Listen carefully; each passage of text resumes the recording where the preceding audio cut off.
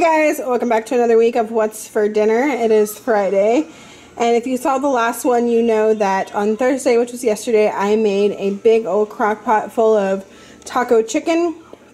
And to make that, I just put salsa, taco seasoning, and some chicken in the crock pot and cooked it for like 6 hours on low, I think.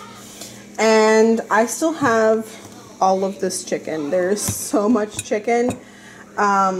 Yeah, we're having quesadillas with the leftovers tonight. So these are the kids' plates. Mine's still cooking. We just put chicken and cheese in it. And then we've got some leftover rice, leftover beans, and some mashed up avocado with a little bit of salt and pepper. And yeah, I will probably have mine with some of the avocado as well, and probably some salsa on the side.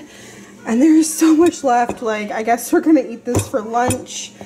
I wonder if I can freeze this. But yeah, this is a 7-cup container, and this is the leftovers. I think I made entirely too much. I only made 4 chicken breasts thinking it would just be 2 nights of food and like maybe a lunch, but I probably should have only done 2 breasts because tacos, you don't put a lot of meat on a taco.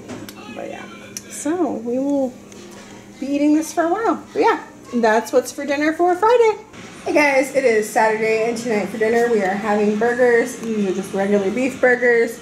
Got some cheddar cheese on there, some lettuce, some tomato, mayonnaise. At the bottom I've got some ketchup and some spicy brown mustard, which I've been loving on everything, especially like sandwiches at lunch, but hamburgers as well. And then we've got some french fries. These are the seasoned crispy fries from Walmart. They're really good. And some Bush's original baked beans. That's what's for dinner for Saturday.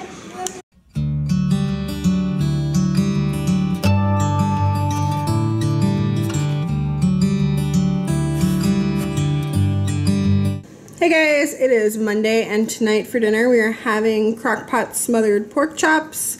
These are really good and really easy to make. I will link the recipe down below. We've had it a couple times before, and you cook it in this like gravy, and then I made some homemade mashed potatoes. We've got some green beans on the side, and that's what's for dinner for Monday. Hey guys, it is Tuesday, and tonight for dinner we are having spaghetti and meatballs. I made some homemade meatballs. I baked them in the oven to make it super simple, and it's just a pound of ground beef, a pound of sausage, and then like some Italian seasoning, egg, breadcrumbs, and Parmesan cheese. And then we are having it with some ragu spaghetti sauce, some regular spaghetti noodles, and then there's also some zoodles under there. You can kind of see. And then some garlic bread. And that is what's for dinner for Tuesday. Hey guys, it is Wednesday, and tonight we are having meatball subs for dinner. We had a bunch of those leftover meatballs that I made last night, and I thought it'd be good on meatball sub. So I've just got some mozzarella cheese melted on this little mini baguette, and then some meatballs on there cut in half.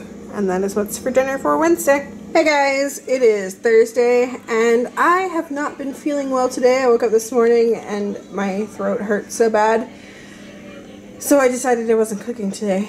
So Andy suggested Chinese food, and I was like, heck yes, some egg drop soup will be great for me. So we got a big thing of that for me and the kids to split. We got some plain fried rice that me and the kids are splitting. Andy got some house fried rice, and then we got a ton of chicken on a stick. So that is what we were having. Oh, and Andy also got wonton soup because that's his favorite. Yeah, that is what we are having tonight, hoping to feel better tomorrow. And that wraps up this week's What's for Dinner. Thank you guys so much for watching, and I will see you on the next one. Bye!